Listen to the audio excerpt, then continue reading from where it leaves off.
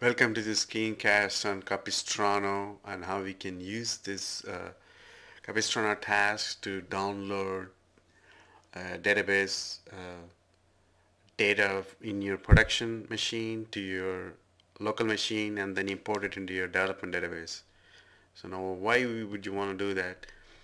If you have issues on the production machine and if you have bugs, you, you want to have realistic data on a developer machine to reproduce the bug and fix it. So it's a very useful task, and even if you don't use it for reproducing bugs, you still have a way of just backing up your remote database onto your machine, and then you can save it on external hard disk or whatever.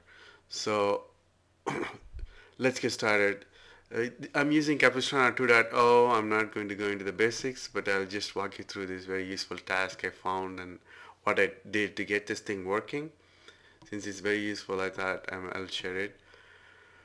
And I'm using Capistrano 2.0. It's got namespace, just like reg task. You can have namespace, and when you call this reg task, for in this case, you will call it as cap db colon backup, which is the task name. Description is the description for the this Capistrano task, and the backup task has roles only for the DB. If primary is set to true, these are the things you would do initially, right in the beginning. Set the roles for and what those machine, all those details will be set up. The ALCNV is set to production, and the run command basically it will execute what you have inside of this string on the remote machine. So we basically cd to the current path, and we set the Rails CNV to production, and we call the regdb dump to get the database dump for the production environment. And the get will get the database dump, which is in the db slash production hyphen data.sql.gz onto your local machine db. When you're running cap deploy, you'll be on the root of the project, so this downloaded file will be saved under the db directory.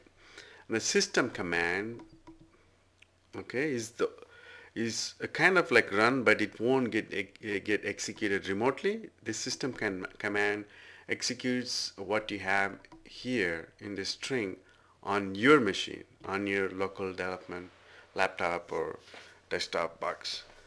So that's how you get the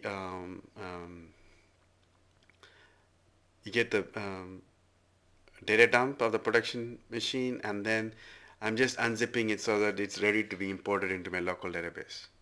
Unzip it, and then there is this another task I combined. It just loads the environment, the RB file, and then it's looking at the configuration. I don't need this since I'm not using it to have hard coded it just to get this thing working. So you can ignore this ABCS, but it's kind of being used here. Adapter, based on the adapter. Right now, this Capistrano task will only work for MySQL server. So I'm using MySQL, so this will get executed, and then you establish a connection for production environment. So you can connect in this case, I'm connecting to the local database. Which is a development machine. So this will be development. I can connect to the development database, and the password, I'm not using any password. So this gets executed. I'm calling the MySQL -u root, and then this is the name of the database that I want to import this data dump I got from the production box, and this gets imported into my local database, and then I just delete the unzipped file that I had downloaded from the production box, and that's it. And it's a very useful task, and you can use it for backing up files. I hope you found this helpful, and if you enjoyed it, please recommend me on working with Rails. Thank you.